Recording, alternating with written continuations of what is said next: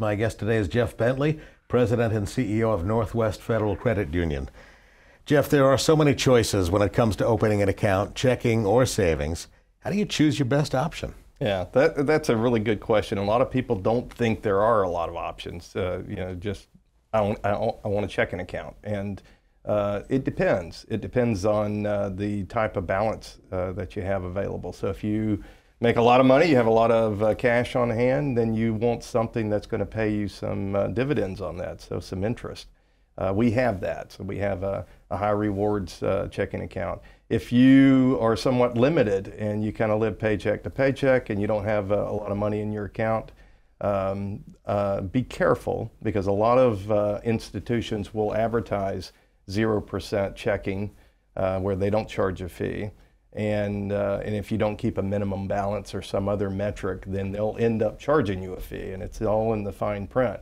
At Northwest, we don't charge a fee. It's a free checking account, and there's no minimum requirement.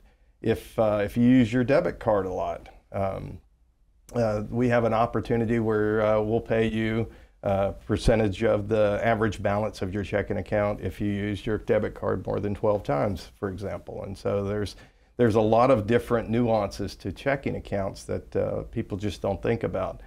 Just know, again, because we're not profit focused, we're trying to help people, we're trying to educate them on their financial awareness, that it's worth talking to somebody that you can trust and figure out what account would be best served for you. How is a debit card different from a credit card? So a debit card takes the cash out of the account immediately. So when you pay for a service or a product, those dollars come out of your checking account. Obviously on a credit card, if you pay it, it goes onto your checking card balance or your credit card balance, and you pay once a month. And sometimes you don't even, all the time, you don't have to pay the full balance off. You can pay a minimum payment on it and carry a balance. We don't recommend that. We like for you to, be somewhat controlled, but if you run into an emergency or something like that, a credit card's a good way to kind of fund that emergency challenge and then pay it off over time. So there's two different ways. So you don't want to drain your checking account unless you have to with an emergency. There are other pros and cons, though, to each one of those, right? Yeah. Debit card and credit card? Yeah. So credit cards are difficult to not especially if you're inexperienced, new in the financial world. It's real easy to charge it. And then at the end of the month when the bill comes, yeah, you don't quite have the money to pay it, and next thing you know, you're paying interest. And again, back to the credit card interest program, our interest rates are really low. We cap out at 18%. A lot of the larger financial institutions, they can go all the way up to 30%. And if you are late, they'll tag you at 30%.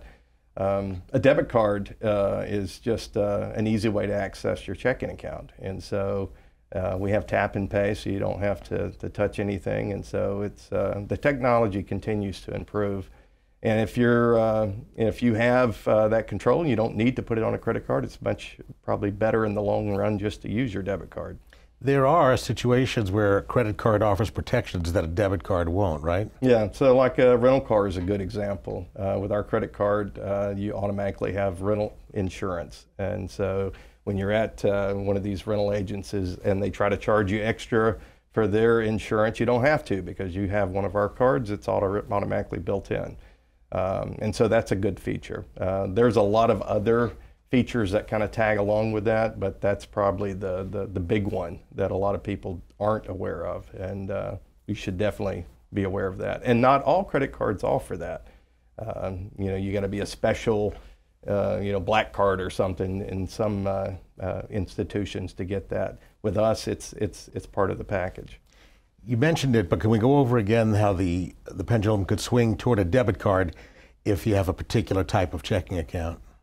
Yeah, so so the debit card's available for all the products on the checking account. The difference being if you are able to keep a decent balance in there, right, and if you use your debit card, for us it's 12 times. If you use it 12 or more, then we will pay you a percent of your average balance. So it's a way not only to get a free checking account, but you'll actually earn money on your checking account. And very few people offer that benefit. A lot of people will say they have free checking account when actually you got minimum balances in certain things that'll trip a wire, and it turns into a feed account. Again, focus on profit versus Credit Union Northwest, where we focus on helping. Anything else you want to add about credit cards and debit cards? Well, if you're looking for a checking account, debit card, credit card, and searching for what is the best product for you, stop searching, go Northwest. And it's the debit card that gets used at the ATM, right? Yeah, and that's a great point about ATMs. So a lot of people just assume if you're out traveling vacation and you're in a foreign environment where they don't have an ATM that's with your bank, that you're just going to pay a foreign ATM fee. And that's true for most people. Just know at Northwest, we have a network of over 30,000 ATMs. So pretty much anywhere you're at, you use whatever ATM is available, and there's no foreign ATM fee. And if there is, we'll waive it or pay it for you to cover you. And so that's another benefit of going with Northwest versus maybe a large bank. I'd like to thank today's guest, Jeff Bentley, President and CEO of Northwest Federal Credit Union.